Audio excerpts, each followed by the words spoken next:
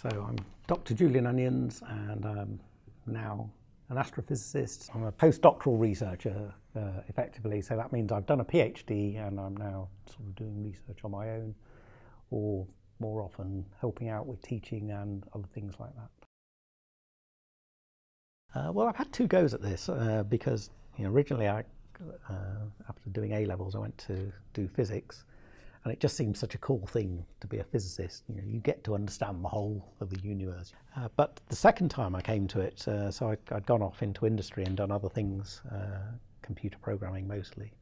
So I got back into it through studying for sort of pleasure. So I did an open university degree in biology, as it happened. But you could take a few extra credits on anything you liked. So I had to go at some of the astronomy, and it just never occurred to me how much astronomy had moved on in the time I hadn't sort of been focused on it, and how much people really now understood of how stuff works in space, billions of miles away. You can work out how a sun works, and you can work out how big stars work, and what happens at the end of them. And all this stuff just sort of blew me away. And I thought, I just need to know more about this. I need to go and study this. I kind of wanted to be an astronaut, because everybody did at that time. But I guess I could see that was probably going to be fairly unrealistic, being in the UK and everything happening in the US. Although today it's quite possible. So after A-levels, I either wanted to be an airline pilot or a physicist.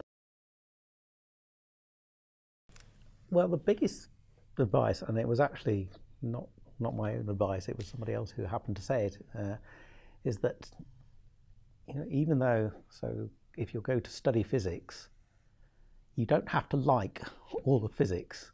There's parts of physics, in this case, that you will really like, and you'll want to study it and you'll want to understand it and all that. And there's other bits that you really just have to struggle through. What I did my PhD on, and really I guess what got me into this field, is simulating astronomical things, but really big, so galaxy-wide or universe-wide.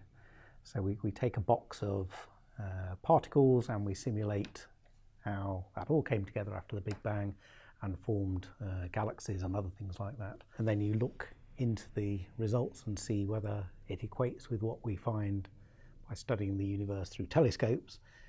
And either it does or it doesn't, and if it does, then it proves our simulation's right. If it doesn't, then sometimes that it either means there's bugs in the code, which is quite common, or it means we found something interesting that we might need to go and look out into the universe. I do quite a lot of photography. I do quite a lot of reading, although not as much as I used to, because I'm seeming to always be reading textbooks to catch up on things at the moment. I've got 2 children, and they use and various dogs, so they take up the rest of the time. I'd say go for it. I mean, it's got to be the course you want and the environment you want.